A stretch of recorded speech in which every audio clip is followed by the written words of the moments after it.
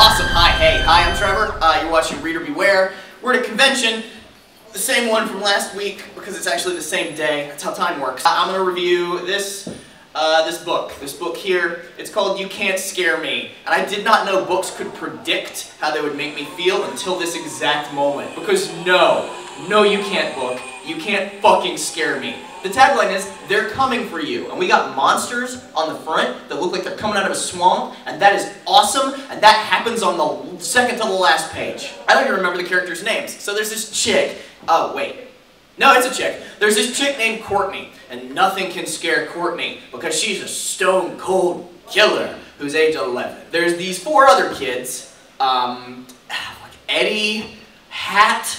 One of them's name is Hat because he always wears a hat and no one's ever seen his real hair, which I think should be the real mystery of this fucking book because what the hell is under that hat? And two girls that look exactly the same named like Molly and Stupid Bitch, and they're the Wonder Twins of inadequacy. These four kids want to scare this Courtney bitch so bad because she's so perfect and she never gets scared of anything. Oh, there's a spider, she's gonna pick it up and talk to it. Oh, there's a snake, she's gonna pick it up and talk to it. Like on some field trip in the woods, there was a snake, and it scared the main kid. And he was like, oh god, a snake! Because that's the reaction a normal human would have at age 11. You fall down on the ground and a snake crawls on you. She comes by, picks it up, and it's just like, and the snake is like talking to her back, because she's clearly a partial tongue. Yeah, everybody thinks she's so cool for this snake, right? And then there's a bee, and everybody thinks she's so cool for not being afraid of the bee. That one I can get. So the whole book is about these four kids trying to find a way to scare this girl named Courtney. That's the whole book, and it's all about their failed attempts at this, and none of them are good. One of them is like, hey, let's steal a tarantula from the high school, they're in middle school, no they're in elementary, they're in school, from the school science lab. Let's steal this tarantula, and in the process, get locked in a filing cabinet. And then they're like, oh wait, we'll get out of this filing cabinet, and we're going to steal the tarantula and we're going to drop it on one of their heads. But guess whose head they drop it on? Their fucking friend, inadequacy twin number one. There's something about a rubber snake that looked real, and it belonged to one of the stupid girl's brothers, and then they put it in her lunch bag, but this Courtney girl's so perfect, she always brings extra lunch, and the teacher didn't have lunch that day, so the teacher gets the bag, and he opens it up and freaks out, and she stomps on the fucking snake until its head comes off. And everybody's like, oh, she's a hero. And so that fails. And then the main kid's brother is a dick, and I love him. He's the only character worth a damn other than the dog. We'll get to him. He's making a horror movie, this brother, right? Because in the town they live in, halfway through the book, you get this story now. There's a belief that there are these mud monsters that come out of Mud Creek, and they're villagers that died in a mud flood. Because... That's kind of dirty. Yeah. Because it was a shanty town. I don't know. The explanation is stupid. It's like 20 years ago when the creek was 14 feet deeper. That's not how water works, but we'll go with it. Yeah, on a full moon, once a year, these mud monsters come out, right? So his brother's making this movie about these fuck-all mud monsters with his friends, and they're dressing up in these costumes, and they're looking like mud monsters, and there's like page upon page about how this kid is dripping his costume in his little brother's floor, and I'm like, how in the hell did some stupid-ass high school kid in the Goosebumps book get like Tom Savini-level knowledge for makeup? I don't know. He's a genius, apparently, and he's got a new career for him after this is all said and done, assuming he lives, which he does.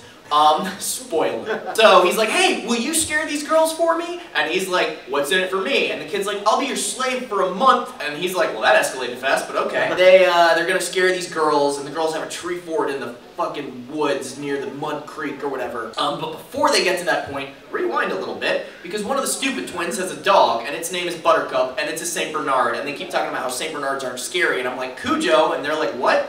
We're book characters, we can't understand you when you yell at the pages. The Saint Bernard is the nicest dog ever, except when the girl whistles. And it pisses the dog off so much, he spazzes out and starts howling and growling. And they're like, yeah, that's a great idea. We're gonna scare Courtney by torturing a dog. Which doesn't work either, because Courtney is like, oh, good doggy, and then the dog's her best damn friend. Buttercup is a great character, don't ever talk shit about Buttercup. Flash forward, girls are at their little tree fort in the woods, the brother's gonna come scare them.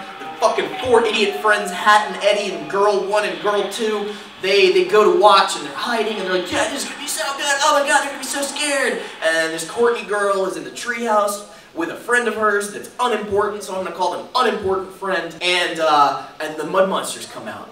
And the girls are like, there's 3 of them, right? Oh, just like his 3 friends. Good job, Kevin. Kevin's the brother's name. Good job, Kevin. You're scaring him. Yay, go get him, Kevin. The girls start screaming, oh my God, ah, right? And then Kevin comes up behind the other 4 kids, and he's like, hey, sorry we're late, we had a flat tire. And then the kids are like, oh shit, the mud monsters are real. And then the book ends 1 page later with the kid going, we're so scared now we can't scare Courtney anymore. What the fuck?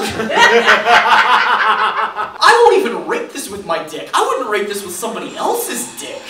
Like, it really was one of the worst books I've ever read. Like, some of the Goosebumps books I've read have been bad, but they're at least fun to talk about, and they're kind of fun to read, and you're like, oh, no. This one just pissed me off, and every single chapter ends and starts with a cliffhanger, but they're all shitty cliffhangers. Let's give you an example. I'm gonna find a fucking, yeah, I don't give a shit that there's a 30-second fucking hat, the tarantula, I managed to croak. It's crawling up my leg. End of chapter. Beginning of next chapter.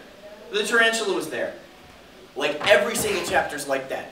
Like, it ends on a cliffhanger and then resolves itself immediately on the next page in the first sentence. Like, it's ridiculous. And the writing is terrible. And it's anger and flames on the side of my face. The heaving breaths.